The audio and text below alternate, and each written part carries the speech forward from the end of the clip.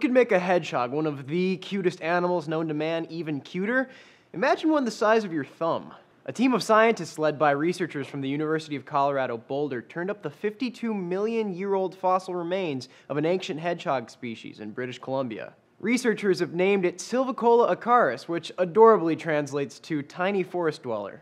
It's hard to say exactly what Silvicola looked like, but it would have been about a fourth the size of the African pygmy hedgehog, which are popularly kept as pets. Researchers also uncovered fossils of a miniature tapir belonging to the extinct genus Heptodon. Tapirs are occasionally adorable pig-sized mammals with trunks that can be found in the jungles of South America and Southeast Asia. The Los Angeles Times reports the hedgehog and the tapir were the first mammal fossils ever to be discovered at the site, which has yielded insect and plant fossils in the past. Both would have lived in an upland rainforest in Canada, similar to those found in the Pacific Northwest. The researchers say the Eocene period, when the two species lived, some 13 million years after the dinosaurs died out, was one of the warmest in the history of the planet, and studying it could help scientists understand how the world may change as the global climate warms. For Newsy, I'm Sebastian Martinez.